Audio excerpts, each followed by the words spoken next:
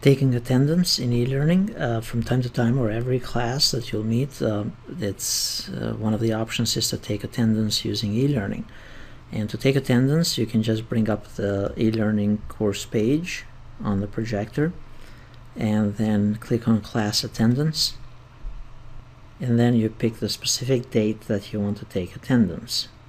So let's say we want to take the attendance for the first day here. You click on the little green button. Unfortunately, it's pretty small at this point, and we'll have to figure out to make this larger for everyone. But you'd click on take attendance, on the green button. Then the best is to mark everybody present in the class, and then figure out who is excused, who is late, and who is absent. Additionally, you can put remarks for each one of them, and then choose Save Attendance. So the attendance has been taken at this point. If for some reason you need to change the record for a student, you can click on Class Attendance again from the front page.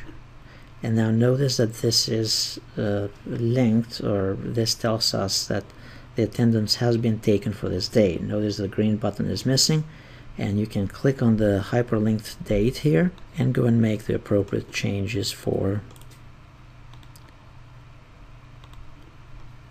those specific students, and then click on Save Attendance.